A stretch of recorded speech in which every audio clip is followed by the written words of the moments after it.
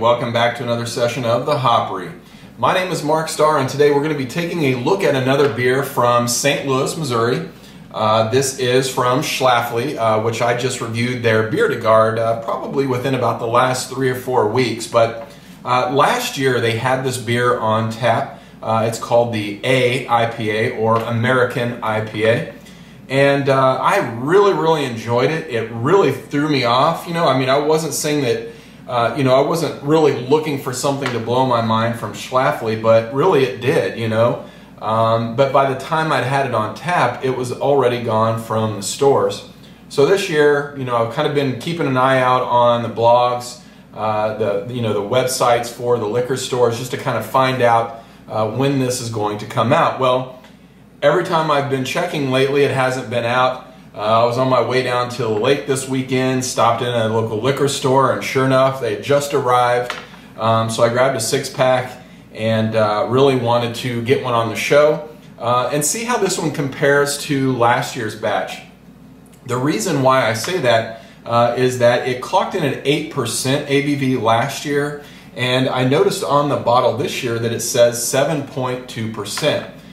So that's not a huge difference, but that's big enough difference that I'm really hoping that it tastes as close to the way I remember it did last year. It does say on the bottle here that it was bottled on 4/28, so that's really not that long ago. That means this is a really fresh beer, and that's my favorite type of IPA, is really fresh, probably yours as well.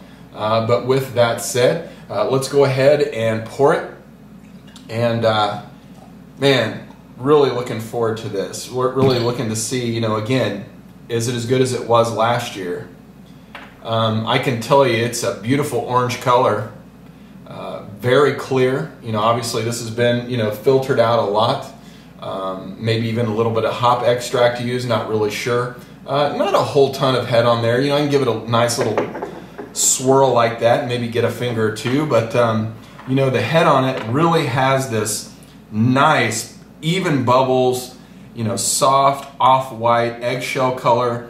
I would say that it's dissipating somewhat quickly, but as I have my nose over the glass, really good sign is that I can already smell it. It definitely smells fresh, and that's a good thing.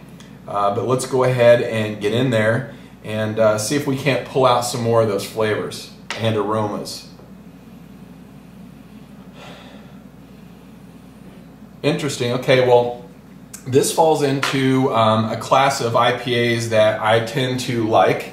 It is a little bit more West Coast than Midwest Coast, if you will. It's got this really nice, bright, citrusy aroma in there.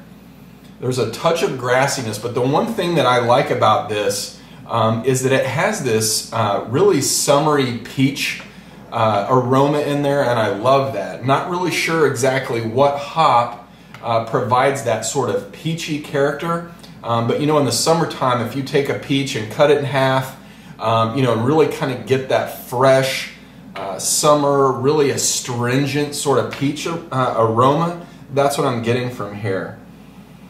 But overall, it's a really nice smelling beer. The aroma isn't, real intense. It's not, extremely obvious.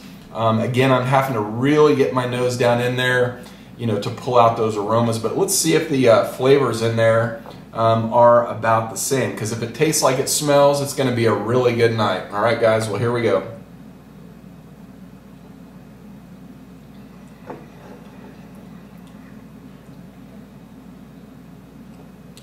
Well, believe it or not, I'm getting that peach right up front, and I really like that. There's a good amount of bitterness. A good amount of sweetness. I do like the sweetness level in here. It's just balanced perfectly. Maybe only a very faint touch of like orange rind, but the citrus on it, the grapefruit, to me is not really as present as that peach character. And I think that that's very similar to how I remember it last year. I really remember that peach character being something that I liked.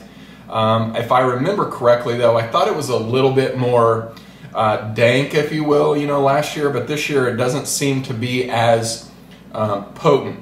And I would say that, because it's been brewed within about the last 2 to 3 weeks, that it should really be at its prime right now. So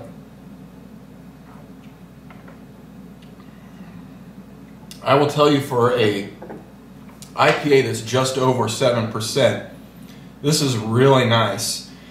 This is the kind of beer you can sit out on your porch in the summer, you know, sit out on the deck, have 2 or 3 of these in a nice warm evening, and it's just a great tasting beer. It's not too bitter, it's not too sweet. The mouthfeel on it is really kind of light. Again, there's just that touch of sweetness.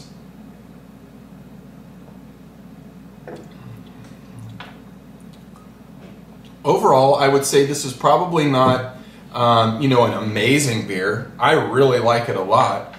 Just trying to, you know, be honest with kind of where I'm at in terms of rating it. I think it's, you know, there's really nothing wrong with it. I mean, for the style, really nice beer. I just would like to see a little bit more hop in there, at least on the flavor end, on the aroma end. But I guess that's about it. You know, nothing to complain about here. I'm going to go ahead and finish this one off, and I've got about 5 more in the refrigerator.